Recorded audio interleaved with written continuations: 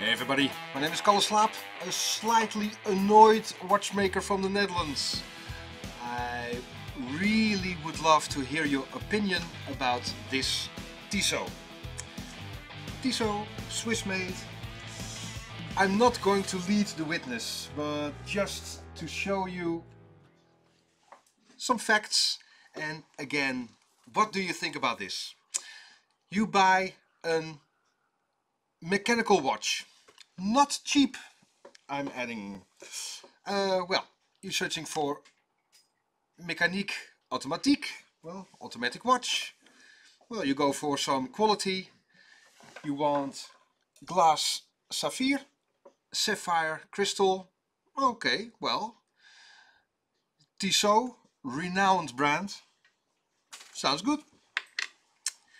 Then you look at the movements. Well, looks like an ETA 2824, again renowned, excellent movement, 23 jewels, and well, nicely decorated. And this is the bit that really got my attention and slight rage: high-tech escapement. Keep that in mind, high-tech escapement. All signs of quality and a nice watch. But then I will show you the inside. And I'm wondering if you were aware of this and what you would think. See the other camera. Well, here it comes. There he is. This is the camera, and you're watching with me through my microscope. And I just want to show you this. I just did a repair on it, and it is running, of course. But as a watchmaker, there is a slight, well, pride in your job.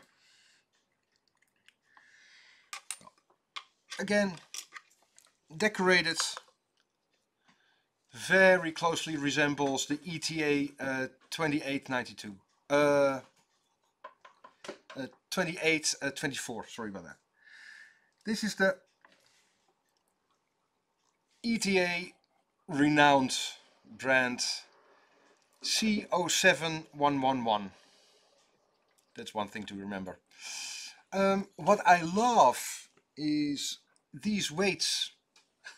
The principle resembles even Patek Philippe for the poising of the balance wheel. Well, then I'm going to remove automatic winding module.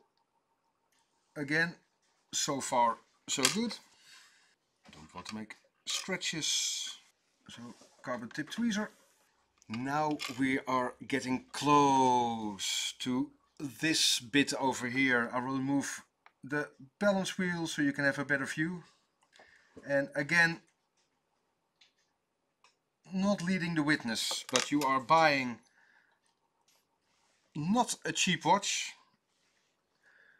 Mechanical movement and automatic winding. Swiss made, of a renowned brand. And then the bit you don't see, remember, high quality escapement.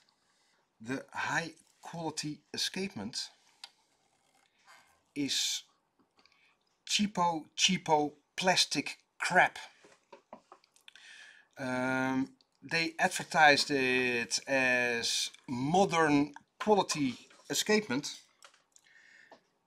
and you may even think it is silicon, high quality, really something else. I even thought for a moment that the jewels, the pellets, were in between, sandwiched in this, but it isn't. It is plastic crap. And for me, if I'm being honest, they put on the rotor here.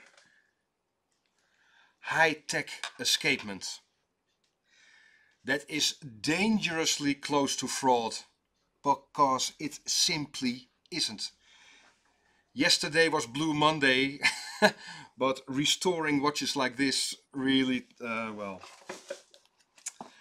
relieves me from the will to live. For me, this represents a world in watchmaking of incompetent managers making decisions based on greed. What is the point in making a mechanical watch and this is inside? It's just...